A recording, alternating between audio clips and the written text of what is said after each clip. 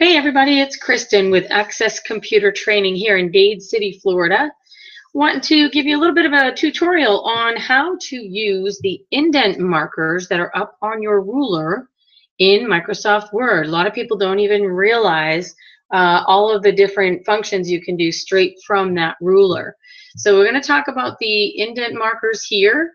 On the left side, your margins, and then there's a little indent marker on the right side as well. And I have a document already up that I'm going to use to show you how the indent markers work. And there's 3 different types of formatting in Microsoft Word. You've got your character formatting, which is basically, taking a word and, changing bolding and formatting the actual letters or text. And then there's paragraph formatting, where you can actually work with your indent markers and many other things that you can do with your paragraph formatting. And there's section formatting as well. So if you do section breaks throughout your document, you can format specifically within a section. So today we're going to talk about taking a particular paragraph and using our indent markers to move over some of the text, either first line, hanging, and left indent. So a lot of people don't realize that this marker up here, it almost looks like an hourglass, is actually 3 separate functions. If you hover your mouse over the top triangle that points downward, that is your first line indent. And then if you move down to the triangle pointing upward, that is a hanging indent. And then the little square at the bottom is a left indent.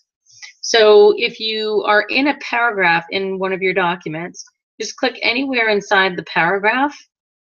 And if you click on your first line indent, left click, hold it, and drag that into about the number 1, the 1-inch marker. Basically, what that's going to do is it's just going to move the first line of the paragraph, that paragraph that you're in, over. I'm going to go ahead and I'm going to undo that. Now, again, I'm clicked in the same paragraph and I'm going to use what they call the hanging indent. And the hanging indent will move over everything but the first line. So I'm going to left click, hold that. I'm going to drag that into the number 1.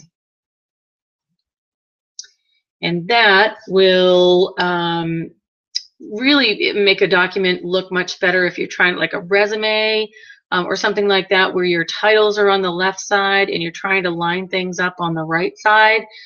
That's a perfect forum for that. I'll go ahead and undo that and still clicked inside anywhere within that paragraph, and I'm going to go left indent, and that is that little bottom square, and I'm going to left click, hold that, and I'm going to drag that into the 1.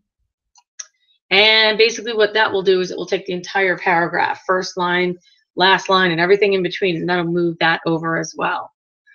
And really that's it. As far as moving your right indent marker, again, if I'm clicked in this paragraph, I'm going to hold my right indent marker way over here to the right.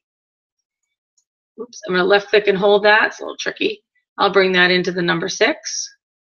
And again, it's just taking the right side of that paragraph that I am clicked inside of, and it's moving it over.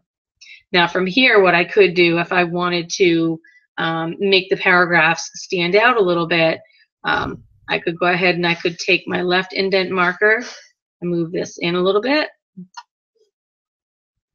And then I could justify it.